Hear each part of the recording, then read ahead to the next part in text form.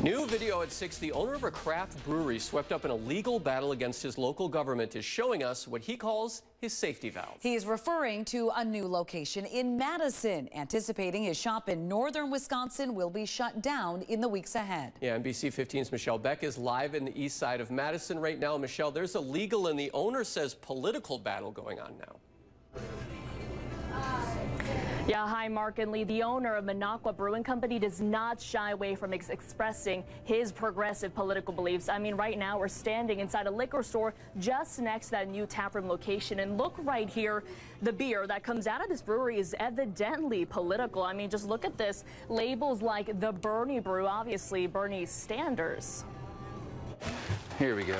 Kirk Bangstad opens the door to a new location for his brewery. We're going to put in a tiny little tap room. Writing the newest chapter in Madison, 200 miles from where his saga began, in Oneida County in the town of Minocqua. Them shutting me down would be a really painful thing. In August, the county pulled his permit to run Minocqua Brewing Company. While he appealed the decision, Bangstad claims the move is in line with the string of ways the county and town have harassed him and hurt his business, all as he's trying to bring a beer garden to life. They're trying to kill a business, the only craft brewery in the town, the oldest craft brewery in town. They're trying to kill my business because they don't like my politics. 2 years ago, he says he hung this pro-Biden sign on his building. What followed were citations and ways he says he felt singled out. The county threatened to fine me for hanging a sign that was too big for county code.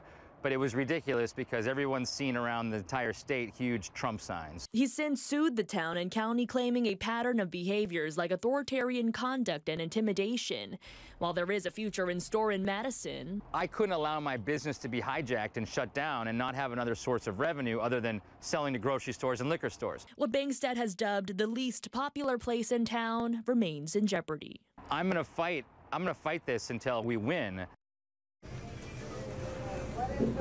And Bangstad says there could be a vote in the next few weeks that shuts down his business in Minocqua, and he hopes to open his business right next door here in Madison sometime by November, he says. And he chose Madison, he says, because of how popular his beer is here in the city. We're live in Madison. Michelle Beck, NBC 15 News. Michelle, thank you. The town of Minocqua declined to comment, and we're still waiting for a response from Oneida County.